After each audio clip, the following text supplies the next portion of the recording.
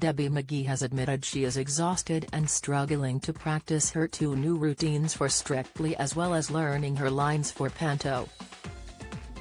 Debbie and Giovanni Pernice will perform the Argentine tango this weekend and compete in the Paso Doble Fawn for extra points.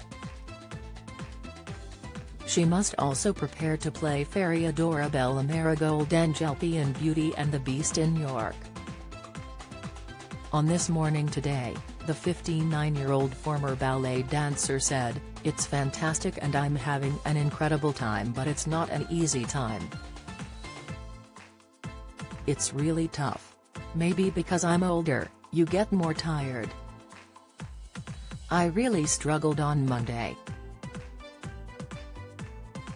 I was totally and utterly exhausted from Blackpool and the emotion of being in the dance-off, then the relief we'd got through."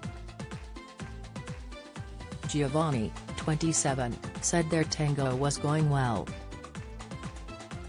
He said, "On paper, it is the perfect dance for Debbie because it's all about legs, and she's got beautiful legs." They said they had laughed over rumors they were having a passionate affair.